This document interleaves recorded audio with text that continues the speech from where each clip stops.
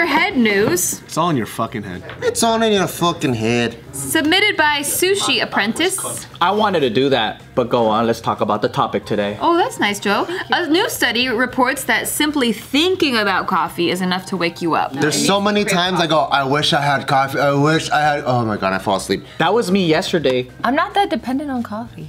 Thank God. I just like I'm addicted to the ritual, the the warmth and the way it feels. You know what feels really good? Caffeine. If you sleep 7 hours. Yeah. Oh yeah. Dude. I sleep 8 hours. Yo, it's very rare and very, like, if I sleep 8 hours straight, it's very few and far between, but when I do, it feels like I'm on pre-workout. But have you done it before midnight? That's the shit. There's a difference. Damn, I gotta try this shit out. Yeah.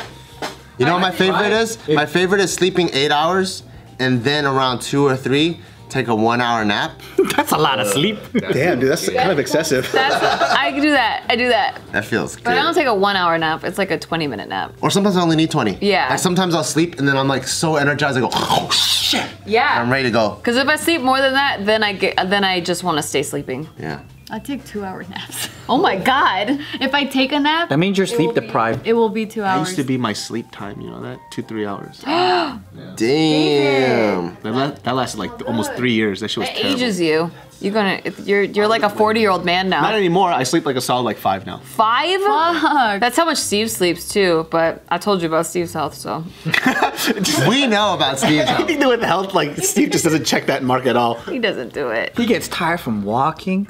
He can walk, like we walk at a mile and a half around our neighborhood, like when we go on our evening walks, but anything above, like if you're on the treadmill, anything above like a 4.0. Maybe his fucking genius humor comes from him being unhealthy. Maybe, but he wasn't always like that. Yeah. Oh, I don't know that. Like maybe we were talking about the scuba thing. I think he was able to pass the scuba thing when he was more healthy. You have to swim. You have to you swim, like I don't know how many, like maybe 200 meters, which is pretty long, and then you have to tread water like just like this for 15 minutes straight. He's really strong though. 15 minutes. It's a long time. Unusually strong, like very strong. Like he can lift 6'4". crazy amounts. Like he could lift, but without working out, he can lift like a lot. But he could not. He has no endurance, cardio-wise, no endurance. Yeah. This is farm boy strength. Yeah.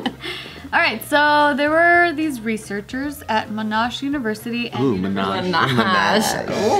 Monash? I don't know. University and the University of Toronto. Ooh, Toronto. Why? Because they made a big deal about the first one. Yeah, because Minaj, and we're like, fuck it, let's keep it going. Yeah. Anyway, so then they reported their findings in the journal Consciousness and Cognition, and they wrote that people may be more aroused simply after walking. Aroused. Yeah. Oh, we're not doing it anymore. I knew as soon as I was gonna say that word. It was too easy.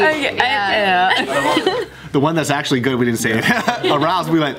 Okay, we It had slept. to happen in threes like that. You're really good, you're really good. We'll wake up again. Let's get back on it. So then Think of coffee.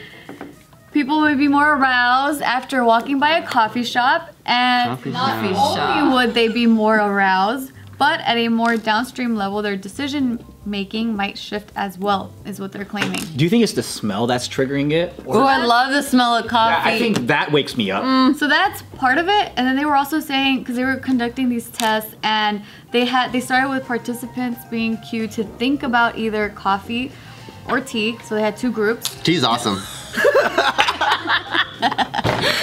Dude, I'd rather drink tea than coffee any fucking day. Me too. But it doesn't have the same smell like that, like aroma. It has its own smell. I like coffee, Yeah. the smell, but I like coffee with chocolate smell. And that's funny because I don't like chocolate. But if that's like combined and Like I a smell mocha. that, yes, then I'm like, ooh, that's pretty good because the coffee's masked. There's definitely a different like caffeine high. I think I like the matcha high, like the caffeine boost from matcha because it's more smooth and you're not jittery and stuff like that. great. But And it's longer. but the ritual of coffee with the You the do that smell with and matcha everything. too. Well, I've been doing it because it comes like every morning I've been making the matcha the little, from like- Sip. Me too. I do it twice a week. Yeah, so then like I'll do it in the little bowl and then the whisk. Yeah. and then I'll pick up the bowl. I do it in the afternoon, but coffee has to be in the morning. I can't start with that. You know what's dope about matcha though? It does whiten your teeth.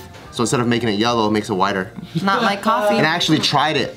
So I do it every Tuesday and Thursday. I go like this. Why only Tuesday, Thursday? Instead of brushing your teeth, he just... Because the days that I train, I got pre-workout.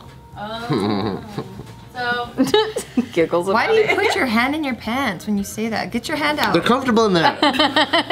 But the action and the thing doesn't really. The giggling in the hand and the pants. That's what it was, yeah. He got an A+ in science today.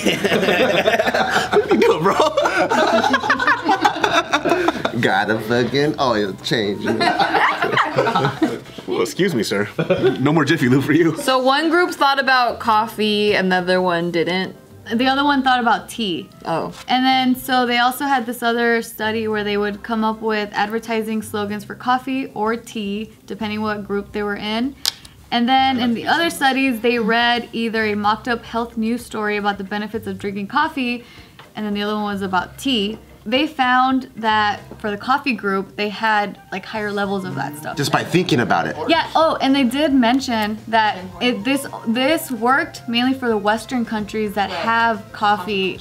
Yeah, coffee culture. And then when they did it with the Eastern that don't have that, it didn't work. But the tea probably worked for them. They didn't mention that specifically, but they did mention about the coffee. So Yeah, we've just been so like conditioned to think coffee. I've just been having it every morning since I was 14, and it just 14, bitch. What the hell? so it feels like a morning is not complete without it. Yeah, I used to bring it to school, and I thought it was so cool. For sure. Probably makes you feel like It was like how other people feel when they smoke cigarettes. Oh, Do you drink black coffee? I do right now.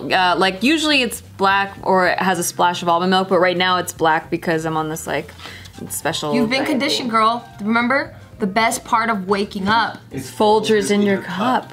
Yep. We never bought Folgers. Do they still have those commercials? Is Folgers still around? I don't know. Folgers is still around. I don't know if they still have the commercials. I really do like the smell of coffee though. It smells It smells good. really nice. And it makes me feel like I'm at home. I can smell it right now because that my we're parents thinking about made it. it. Yeah, I like the smell of coffee beans too.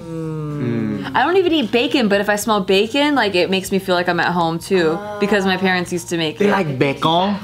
Back on. Bacon. It actually tastes more to my Gina's grandma's tattoo. house, like Bacon. making breakfast for a lot of people. I can't think about it. I have to Drink about ingest it. Yeah. Well, it's not like you're gonna get the full same effects of you drinking it. It's just that they're saying here that your heart tends to beat a little faster, just a little faster. So like for example, it was the average heart rate for the coffee group was 76 beats per minute, and then the tea group was 70 beats per minute. That's because they have an addiction. I was gonna say, I wonder what would happen if they thought about someone they loved or something they loved. It's the same if it would be the same Yeah. effect, because I love coffee, and I think that's more what makes my heart beat. Is that we get to have coffee, and I get excited. How cute! You get butterflies when you think of coffee? I do. This is just visualization. I'm gonna tell Steve. He knows. Everything is just visualization. I mean, they did this study with people that actually worked out, people that thought about working out, and then they spent 1 hour just lifting weights in their head, or like playing piano and practicing piano. And then people that just imagined that, they got better. Yeah. They got healthier, their heart rate got better, all this shit too. I was also reading this study about rewards, like rewarding yourself. So people that thought about going to the gym, but then changed their mind and didn't actually go, still felt like they deserved rewards after.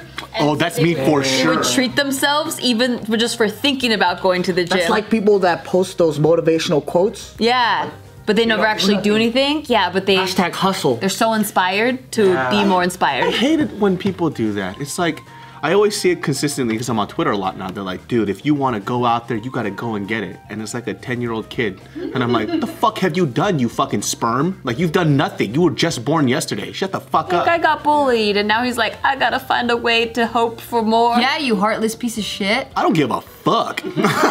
Wow, you're so fast. That's really good. I could give a fuck less. He didn't even think twice. Because he's out lying. Just because he got bullied, go out there fucking blowing smoke up with If people's David ass. was a doll with a pull string, it would just be like, I don't give a fuck. And you pull it again, and it's like, I'll punch you in your fucking face. That's right. I could give a fuck less, dude. I don't give a But man, I like getting I older don't because care. you give less fucks now. That's true. You know, because like when you were in high school. Oh, I give fucks about different things though, actually. Yeah, but you manage your fucks really well. Yeah, I do fuck management. Fuck management is good. Yeah, it feels good. So I like that book. That book. Yeah, talked all subtle about art that. about giving a fuck. Yeah, That was good. He has a new book coming out this month. I Oh. pre-ordered it. What is it called? How to not even give a fuck even some more? Maybe. Even some more. That'll be dope. The sequel to The Art of Not Giving a Fuck is How to Not Even Give a Fuck Some More About Fucks.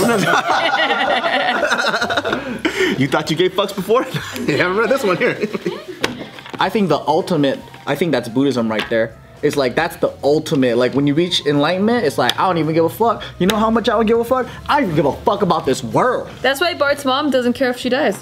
When I know she does. She does though. She just lying to herself. She ain't a real She's like the hashtag hustle people, where I think she's preaching to herself, but she's just putting it out there. That makes sense.